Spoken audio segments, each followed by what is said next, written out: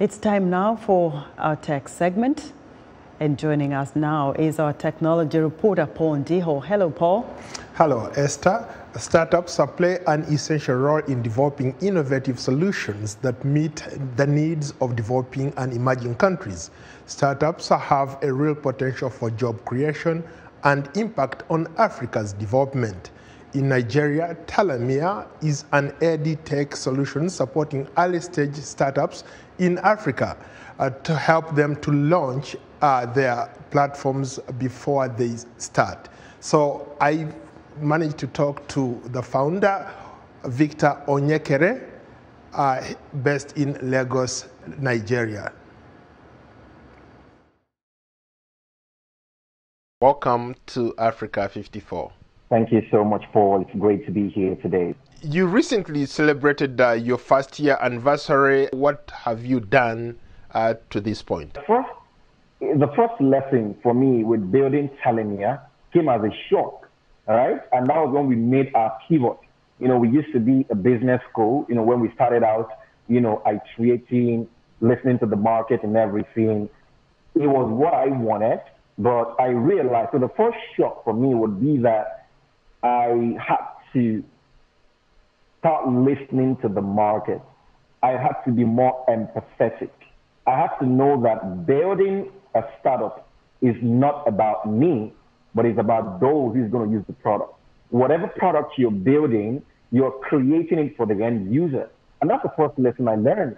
And I realized that I was building something I loved, something I wanted, something I felt would be relevant to the ecosystem for startup entrepreneurs, but I realized that it was a broken product. So the uniqueness of our solution is built around simplifying the knowledge. So our knowledge is not for theory. So we are not your regular incubator or accelerator or a startup school. What is so unique about your product that people would want to come to you to use Talemia? What's so unique about our solution? Very simple. We try to shorten the process it takes for early stage founders to go to market with their products. So what we do is look at what they are building, find out where they are stuck, right? And then try to figure out, create a roadmap that makes it faster and shorter for them to launch. You also talked about something very fascinating. You said that a lot of companies either come and stay in the market for too long, or they can't execute some of their ideas and bring them to the marketplace. Like you said earlier, everything is Googleable, to use your term. The knowledge, there's been this knowledge transfer, anybody can learn anything. So why are young startups, young entrepreneurs not taking advantage of that? Why is it that they have to be on the market for a very long time before they make any sales? Lots of these people know things about business. If you Google it, you would see it, but they are unable to move. Oftentimes, there might be a psychological effect. Maybe they've tried before and they've failed, and then they are scared to push out their solution. Maybe they've heard about, 9 in 10 startups fail after their first year of business. I don't want to fail, so I'd rather put up my solution. So there are lots of things that is responsible for people being stuck in knowledge. And what we try to do is to figure out what is responsible for that, and then we use coaching, we use consulting, we use neuroscience, we use strategy, you know, to move them from where they are to where they desire. Interesting. Going back to some of the things that you alluded to earlier, you said, for example, that you've had to pivot from one thing to another. Are there any particular reasons why you decided to do that? Fantastic. Thank you so much, Paul, for that question. That's an interesting question. You know, I did that first because I realized that I was building something that I was emotionally attached to, but not necessarily connected to my ideal market.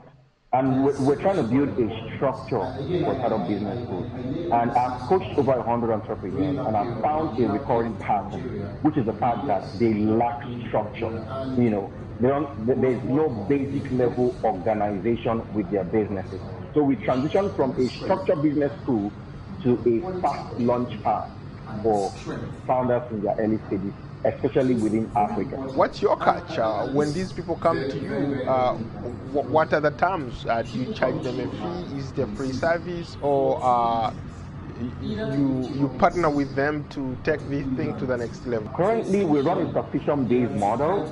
So you come into the community, and just for a crazy fee of $3 monthly, we're going to help you double that. Now, we're doing this because, we just started off. We're trying to also test the market, and we want to support as many founders as we can. But now, we're just focused on trying to validate the market. We're not so much focused on, even making a profit, right, or breaking even. We just want to be able to validate, as much as possible, create more impact, gain more visibility, and then we can really ramp up on value. Well, we'll end it there. Thank you so much, Victor, for your time.